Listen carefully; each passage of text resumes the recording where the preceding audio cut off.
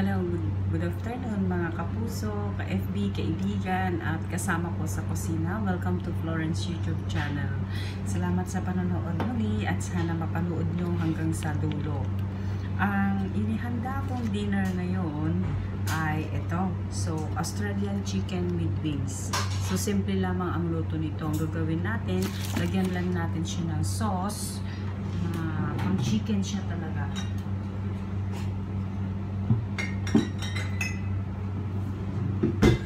So, ito ang gagamitin natin. All-purpose marinade. Kaya, hindi na natin siya ma-marinate, kundi dire-diretso na sa kaserola. Kaya, ang gawin natin, lilinisan muna natin itong with wings, chicken wings. So, chicken with wings. So, dalawang lulutuin natin. So, ang pagbablanch pala, ganito. So, ilipat natin ito. Ilagay natin sa malinis na tubig.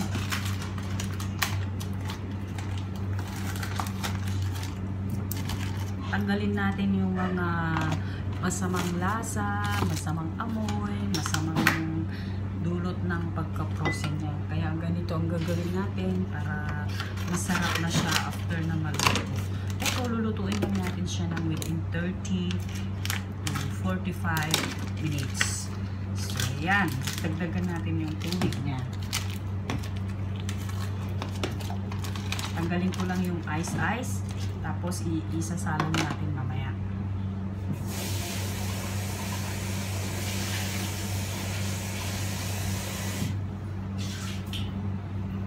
So, ayan, nahugasan ko na, ibablance na natin. Ganito ang pagbablance.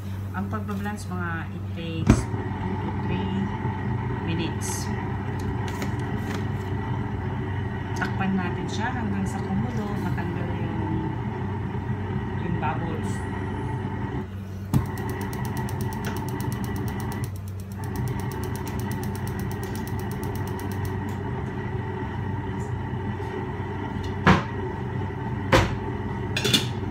Tapos habang naghahanda tayo, naghihintay, handa na rin natin yung recado.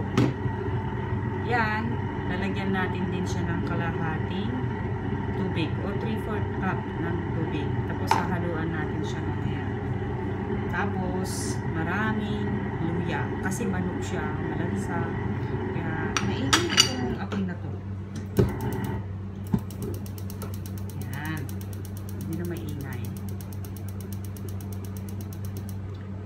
Tapos pag na-blanch na siya, tutusukin natin yung gitna ng manok para ma-absorb niya ito. So, ganito ang gagawin natin.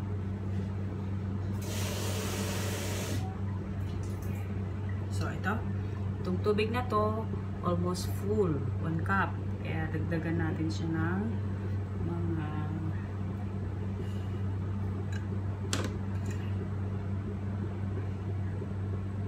yan, hanggang sa magkulay at malasahan niya itong tubig. Pwede natin siyang try. O, diba? Tubig to kanina. Ito lang yung isasabaw natin. So, napakasimple ang pagluluto ng chicken lalo sa mga Chinese food. Sarap kasi siya habang niluluto na natin. Hintayin hanggang sa malapot-lapot na.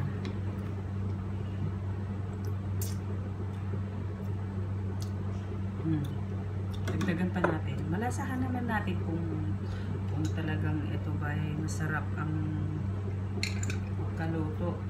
Pag kompleto yung ano niya.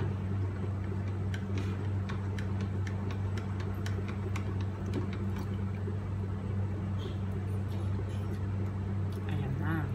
Lumasa na. Kasi gustong-gusto ito ng mga bata.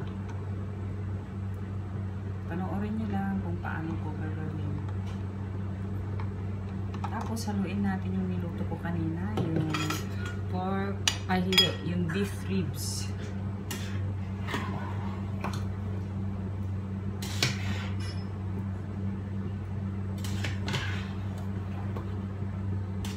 Tomato pala. Tomato sa pork ribs.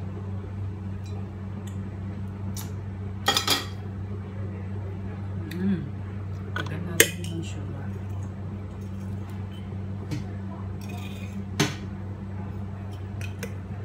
Wala na yata ng sugar.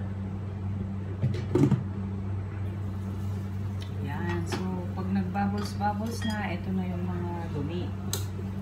Yan. Makikita nyo yung mga bubbles dito sa may manok.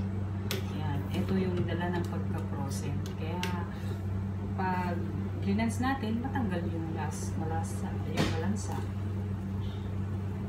Tapos, tutusukin natin dito sa bandang gitna ng chilio. Maybe if you can go and help sir. Raquel ka na.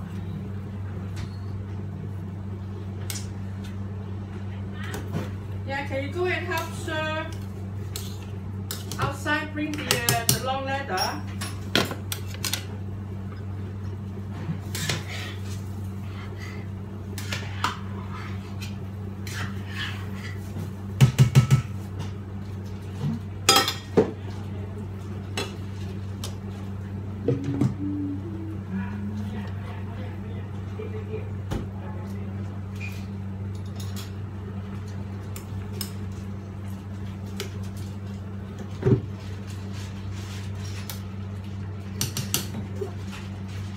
Ayan, may mga bubbles. Tanggalin na natin.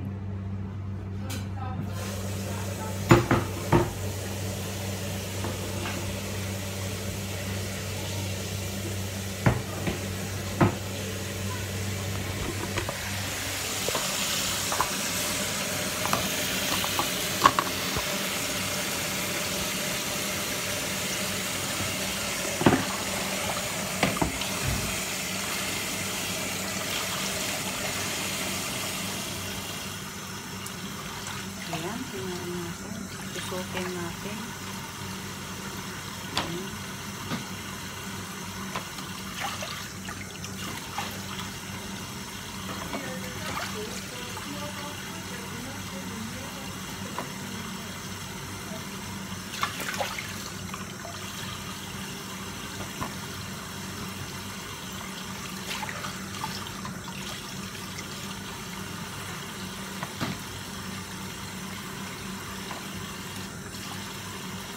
Nakakatakot ng kutsilyo. Napaka-sharp. Ayan. Pag tinusok natin.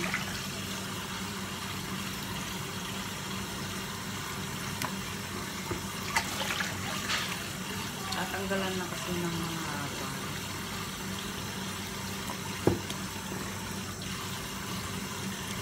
Silog-silog natin. Mamaya, pag naluto na, dudugo. So, hugasan natin ulit.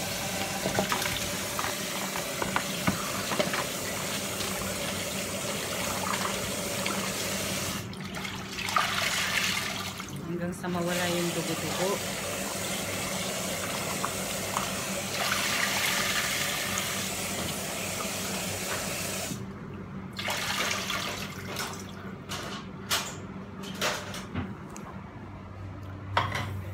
Ayan, ang linis na.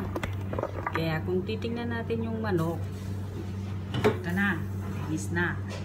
Ilagay na natin itong tuya. Tapos, ilagay na natin itong sabaw. Lakasan na natin din yung apoy. Okay, lutuin natin siya ng 30 to 45 minutes. So, depende yun sa pagkalapot-lapot. Pag malapot-lapot na, yan, pwede na natin patayin. Pag naka-stick na lahat ng mga rekado dito, saka yung lasa, saka ito, kumunti na yung tubig niya, napunta na lahat dun sa may manok. Kaya, masarap yun. Ganun lang yun. Ang tawag dito is chicken and marinade sauce. So, chicken wings, chicken with wings with marinade, all-purpose marinade pala. Sorry po, nagkakamali ako. Sige, salamat po sa panonood ninyo at sana may natutuhan na naman muli kayo na iba pang recipe ng mga Chinese. So, salamat and aabangan na naman po natin ang lulutuin ko para sa bukas. So, salamat sa panonood. Bye!